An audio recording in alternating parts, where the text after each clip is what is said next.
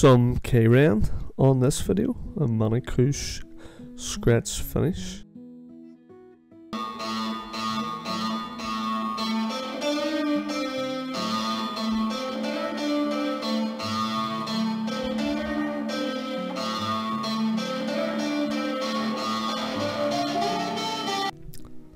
So what's the crack, guys? This here is a KREND product. It's a monocouche render. So typically apply one day and scratch off the next day. I do know you can put accelerators in it and stuff to push it on quicker, but I do prefer scratching the next day, and you know, always worked out well for me. But yeah, everybody's different, likes different techniques, and can only do and show the techniques that work for me time and time again. So applying the render, this stuff's obviously it's quite easy to mix as it's just add water, so there's no worrying about ratios and discoloring. It's just add water and the colours in it, everything's in it. You don't need to be worrying about making sure your dyes are all equal, as this colour code, it's anytime I've ever used any of it, it's always been pretty good. I've heard some horror stories, people getting the odd bag in colour coats that is wrong colour, but thankfully it's never happened to me, so it's been good.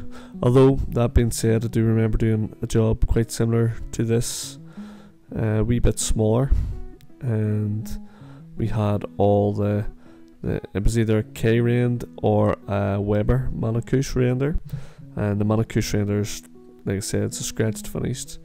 So anyway, back to that job, we had it all coated on, and for the builder had, I would say, maybe 30 bags coated on the wall,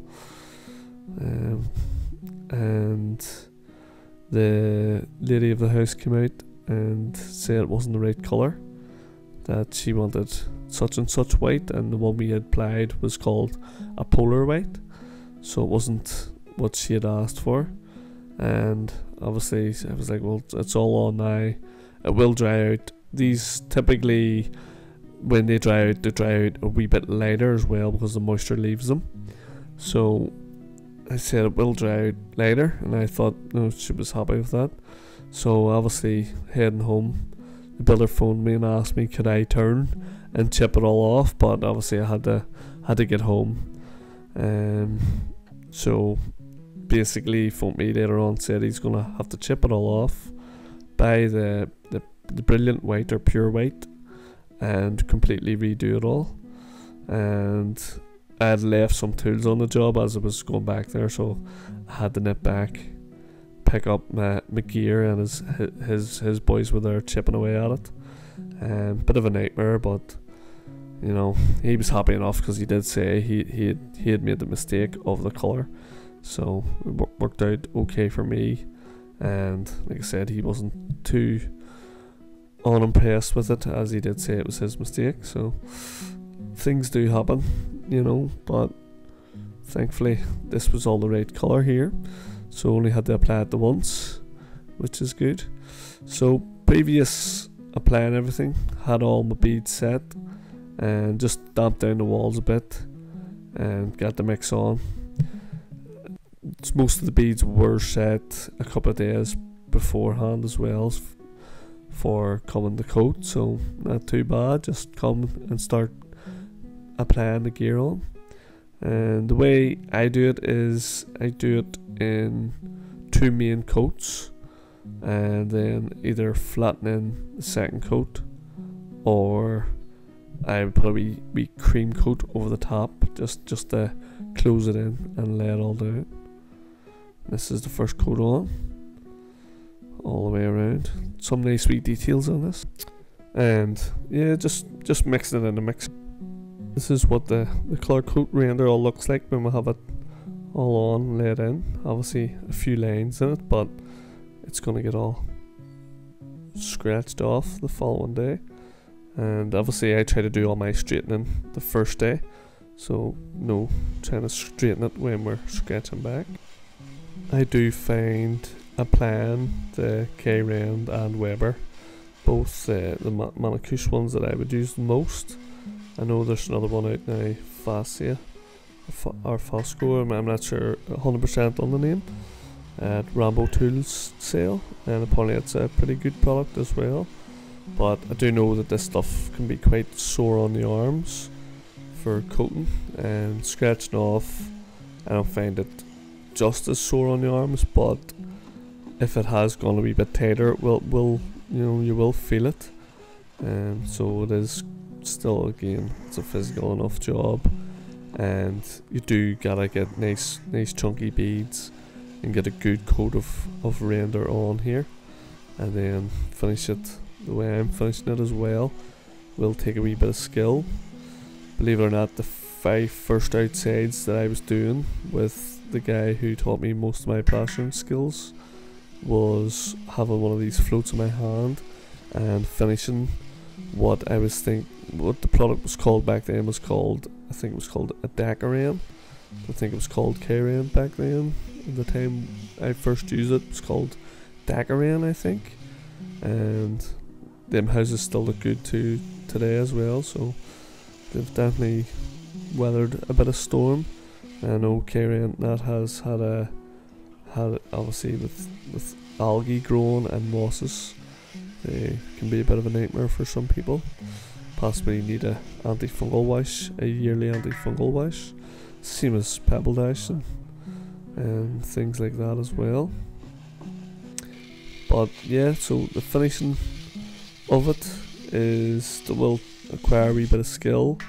Obviously if it's tight, you're going to have to put a bit more muscle in, a bit like rubbing up sand and cement. If it starts to dry, you're going to have to apply more pressure, but where it's wet and softer, you're going to have to rub it a bit gentler. This tool here is the same.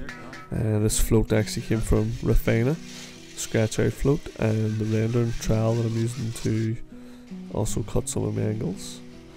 But yeah, so the stuff, you just kind of gotta be wary not to rub too hard in the same area, and if the stuff is wet, you might have to let it dry a wee bit more, but give it an extra half hour, check it, just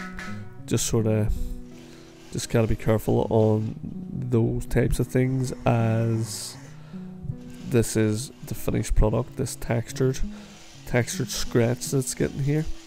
And you will notice I have the trowel in the hand as well, and that obviously is to help finish off, just cut the corners and stuff. And for the likes of veels, I tend to use the back of the trowel to scrape them somewhat. So here's the bit of a close-up. You can sort of see it coming off, and obviously if you're using beads or potentially rules, that you will want to coat over the top and scratch back. So if you straighten all this wall up, and then you add about 3-4 mil up around your beads, and you can scratch back flush to your bead then. And the way that I'm scratching this off, you can see the shiny bits, so they're obviously misses, and they will need to come off. As like I say, it's a scratched monocouche finish. It's a slight textured finish, like a pitted render almost. I actually think I could replicate this same result in sand and cement. Might be a wee bit more difficult, but I believe I could definitely get that texture with sand and cement mix. Now, obviously depending on your sands, going to be depending on the types of pits you get, but you can sort of see there all them shiny areas, and I'm constantly looking up and down and across to try and make sure I haven't missed any wee bits as well. You don't want no shiners in the wall. There is a slight glitter in this KREND, that's okay, where it's just the sand glittering or the wee bits of, I'm not sure exactly what they are. A good mate of mine told me they actually add the glitters in. There's apparently, some people really like them glitters, and that's why they buy the KREND, as they want that wee sparkle on their building, just like the wee bit of bling. and they're okay to have. You'll not be able to scratch them out as the wee glitters will be in, but I've got a couple here, 1, 2, 3, 4, 5, just beside my shoulder, as you can sort of see there, and obviously I will scratch them out. So that's the kind of things you want to be wary of, guys, and this is a perfect angle to be able to see that.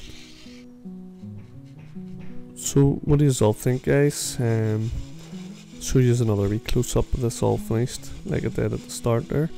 But are these more modern renders taking over the acrylic render and the silicone monocouche scratched render? I don't really think particularly they are.